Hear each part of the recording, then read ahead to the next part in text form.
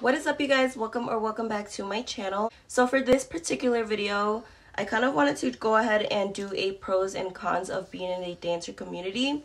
As you guys know, I recently hit 1 full year of being a dancer, and I just wanted to go ahead and give out some pros and cons. You know, I actually have a lot typed up in here, so if you want to be a chismosa, then keep on watching. Okay, so I'm just gonna go ahead and jump right in. I'm going to start with the pros, and the first pro is we make our own schedule. That is one of my favorite things. We can make our own schedule. I can skip a week, I can skip 2 weeks, I can come in 1 day a week. It's whatever is on my terms, you know. Second one being come in at your own time. We open at 10, but it doesn't necessarily mean that I have to work and start at 10 p.m. I can come in at 11, 12, etc. We do have a deadline though. It is at 1 a.m. That's the latest you can come though, but it's pretty flexible, you know.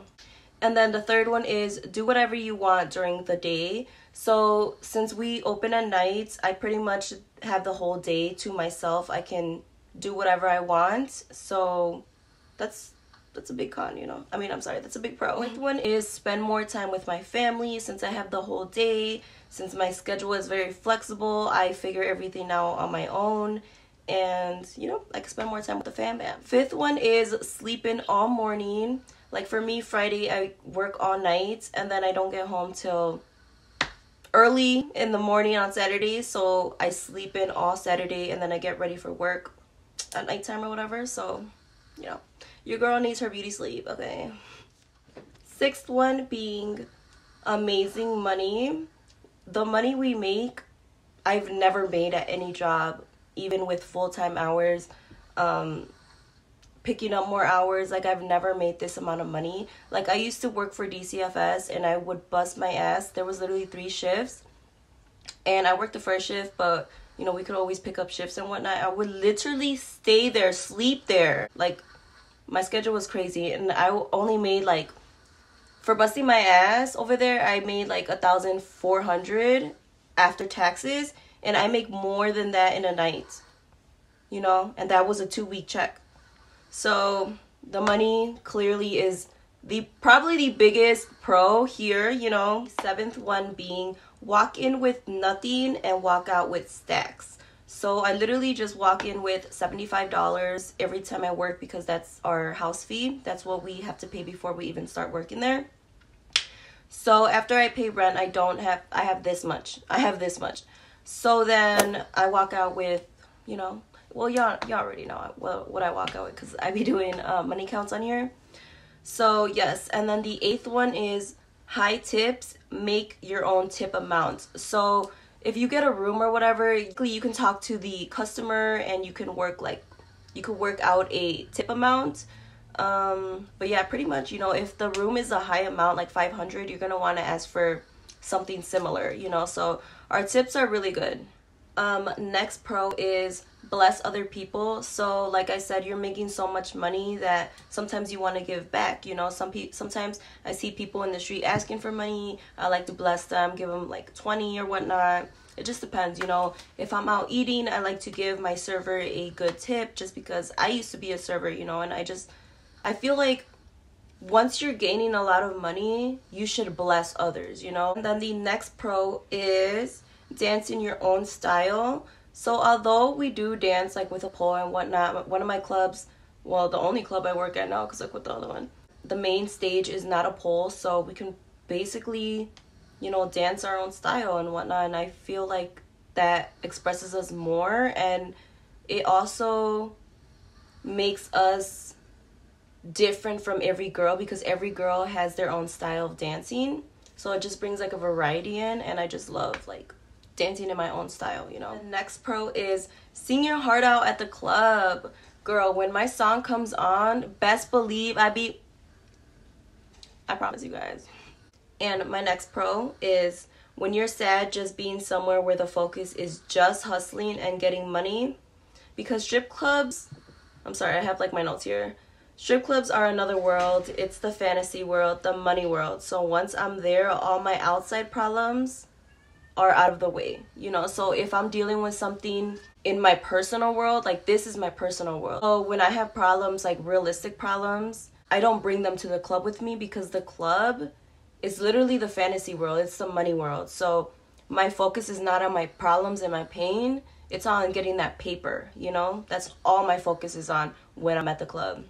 So it takes me out of like being sad and just focusing on the hustle, you know? Okay guys, so we're gonna go ahead and start off with the cons. So the first one being, we can't leave if it's slow. So if we open at 10 p.m. and I get there at 10 p.m. and I open, even if it's slow all the way up until 1 o'clock, so that's what, 3 hours of it being straight slow, not $5 to my name, I can't go home. You know, I can't. I have to stay there. But after 5 hours, so 10 p.m. to 3 a.m., I can go home if I choose, you know? And then the second con would have to still dance on stage if no one tips and just looks. Trust me, you guys, there's definitely these people that come in and strictly just sit down and watch you. Like, they like you, but they broke. Hold up, girl. I had to fix my chair for this one because... Okay, so the third con is no one tips and just looks. The fourth one is broke people will come in and not spend a dime. The fifth one is broke people who still sit on my stage set. So if you're broke, please don't sit on my stage set. Like, I'd rather have you looking from your table afar than you coming to my stage set, sitting down and just looking and not tipping. Like, that's disrespectful as fuck, you know. And then the sixth one would be smelly customers. Yes, bro, we have smelly customers. And sometimes you smell so bad, I just have to sit there like, oh, you're so funny. And the whole time, I'm just like holding my breath. I'm like, oh my God. It's just outrageous, bro. Okay, so I think this is my eighth con. So it is bad breath customers. Oh my gosh. Smelly customer and bad breath is just... the duo, the get the fuck out of my face duo. Like, we literally will have, not all of them, you know, I'm not speaking for every customer, because a lot of the customers be and they smell good, and I always ask them like, oh, what perfume you got? It smells like this one, and it'll be like Dior and like all this shit. Like, I literally know how all these expensive ass perfumes smell now. That's just how bad it be sometimes. I'm just like, whatever. This is my ninth con. So ninth con would have to be people who try to lowball us. Yes, we will have those type of customers that we obviously explain the dances, the hours, prices, whatever with them.